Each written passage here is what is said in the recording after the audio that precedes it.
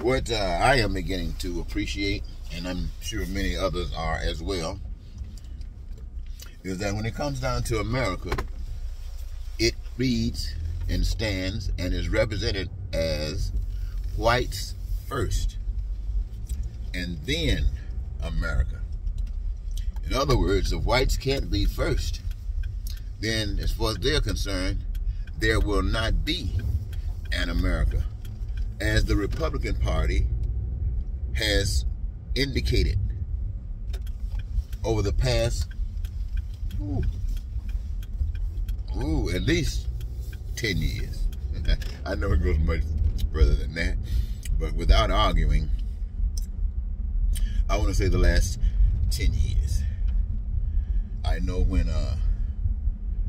Obama, a black man, a man of color, was president of the United States, the Republicans did everything they could to prevent him from achieving any merit for the nation. And during Donald Trump's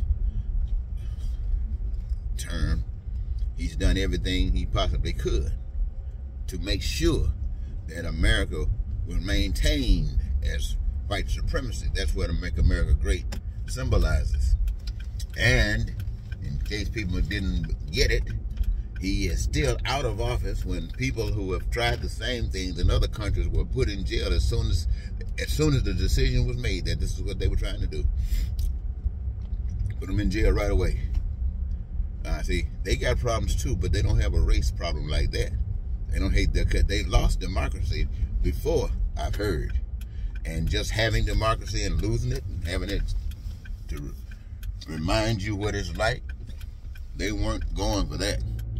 And so they put these people right back in jail. All right, in jail. Well, in America, it's just always been white people getting away with anything they want to. Not all white people now, because some white people treated just almost like black people. I'm talking about the people with money, the power structure. But I don't just blame them. I want you to know I don't. Yeah, they took the first step. That was just the first step, but it took the second step to legitimize it. And that was for the people to accept it by either supporting it or shutting up. It always takes those for any evil to progress. Any evil to progress. And those who are against that evil are known by what they are doing publicly about it. Now in America,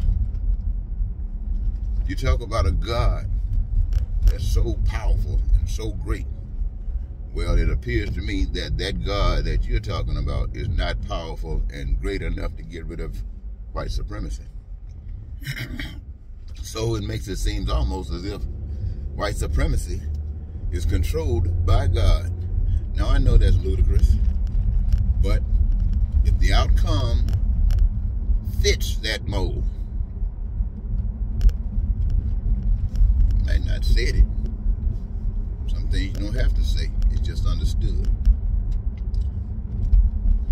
I'm going to thank you, ladies and gentlemen. Until next time, Eddie Marcus.